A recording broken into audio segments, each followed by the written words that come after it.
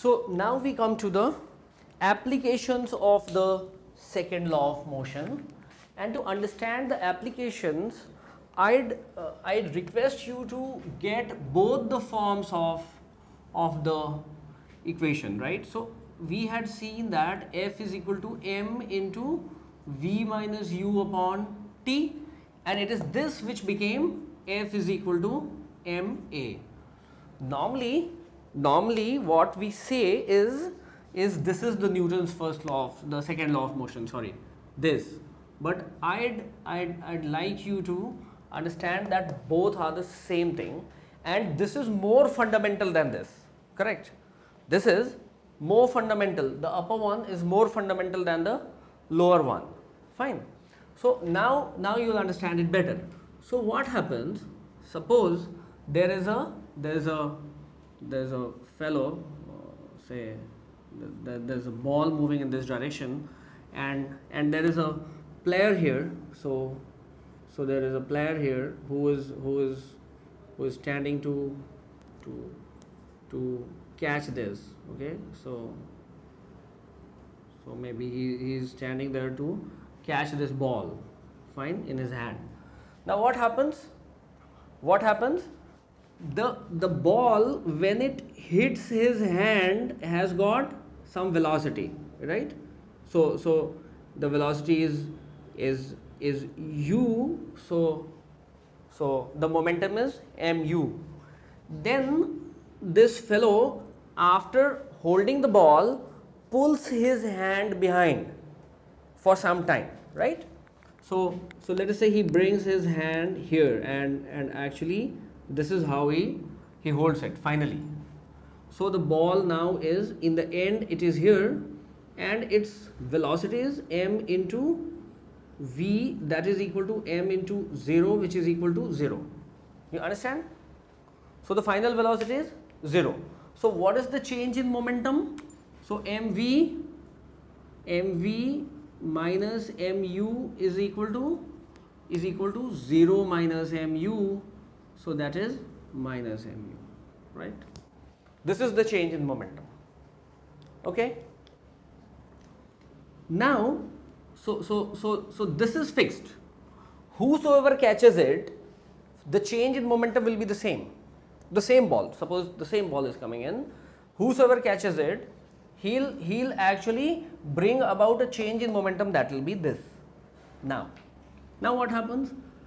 The fellow, because the force, and you will have to apply what kind of a force? What kind of a force will have to be applied on this ball? The force will have to be applied in this direction, is it not? By your hand you have to apply the force in this direction. Why? Because that's how the ball will retard, right? The ball will get retarded, is it not? Because you're decelerating the ball. It had some velocity, you brought that velocity to 0, is it not? So what happens?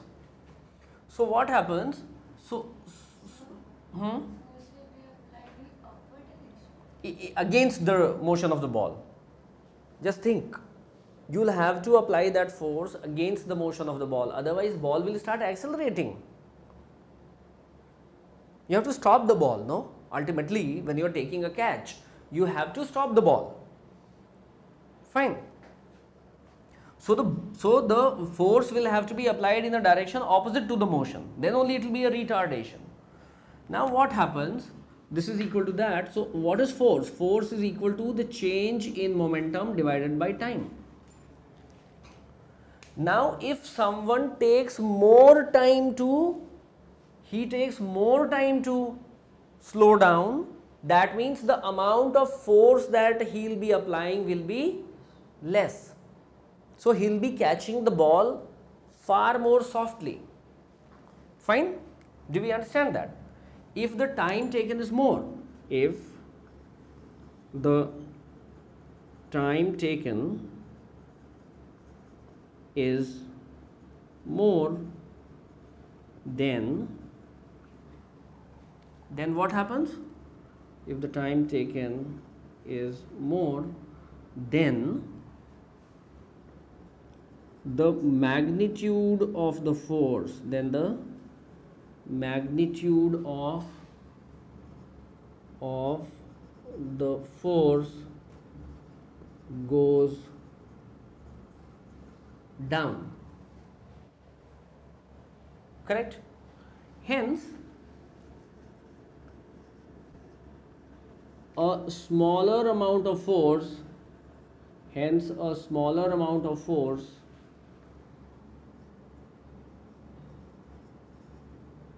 is required to stop the ball.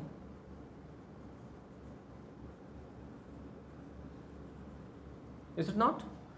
And you must be remembering, as children, what we used to do. We used to kind of go and lunge onto the ball, no? We'll kind of keep our hand steady and will not let it move as children when we were catching things for the first time. So what happens if you take a less amount of time? If time t is less, then the magnitude of the force,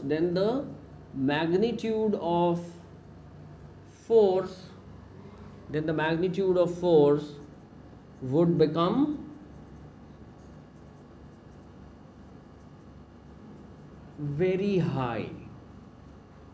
Is it not? It will become very high. Fine. And you'll hurt your hands. Fine. There is another aspect also to that. If the ball applies more force on you, you apply more force on the ball, then the chances of the ball jumping off your hand becomes more. So you'll most likely miss the ball. Correct? So that is one of the examples. Fine. The second example, you must have seen the pole vault, right? The pole jumpings. What do? There's a pole out here, and the fellow comes from here, and you must have seen they use a pole, right? They use a pole like that, and what happens? The pole, and then there is a man here, maybe say in this direction, and he somehow, okay, right, and he jumps here. When he jumps here, what happens? You must have seen in Olympics that there is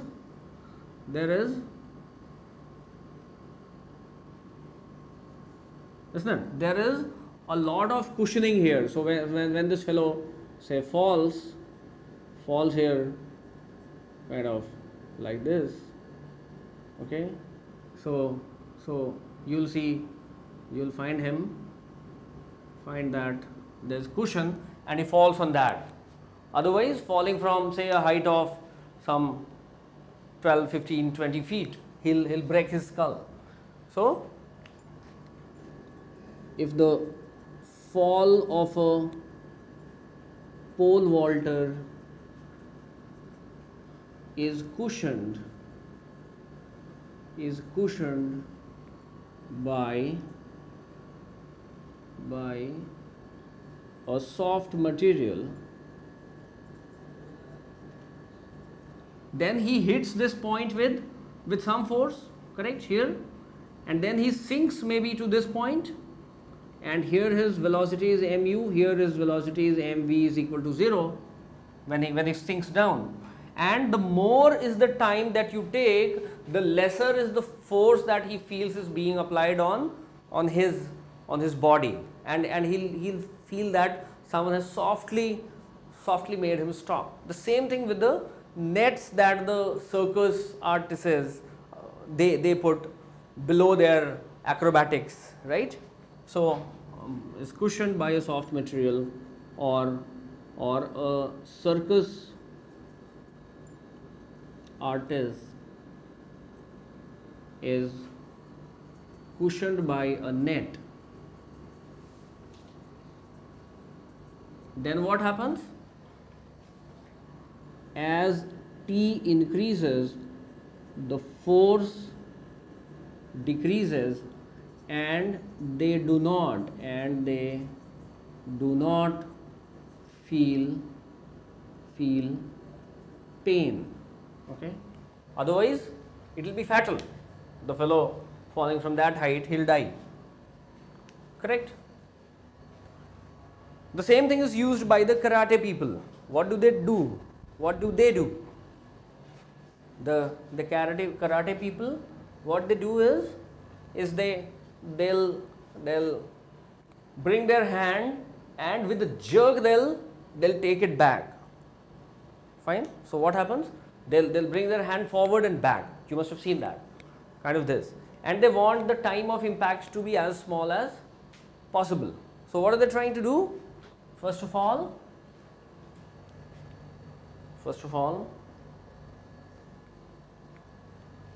so do I erase this? Fine. So what happens?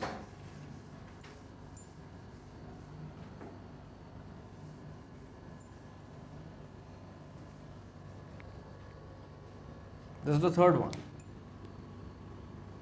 Okay, so the martial artists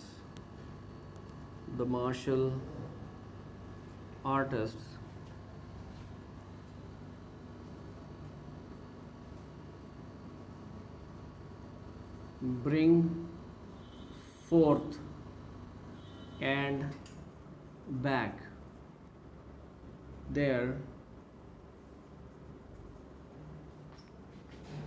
hands very quickly. So what happens? Suppose this is their hand. Fine. This is their hand. This is their hand, and it comes ahead. Okay, so it had some mu, right? And they take it back. So this had some mv. So what happens? What is the change in momentum? So change in momentum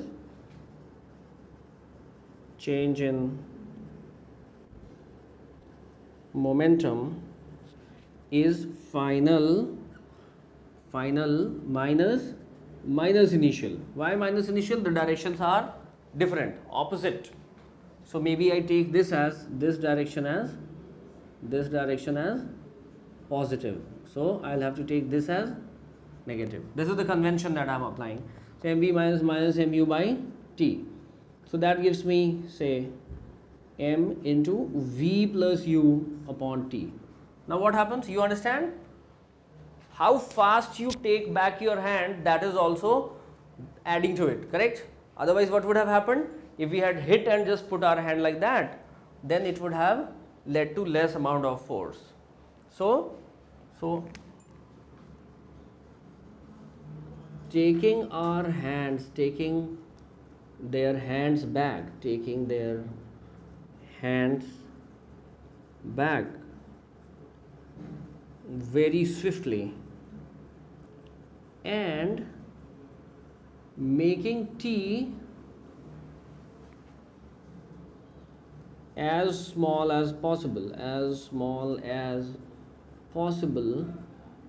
we can change in momentum upon time. Okay, so we are talking about the force. So force is that, and making t as small as possible, we can increase the impact to a very large value,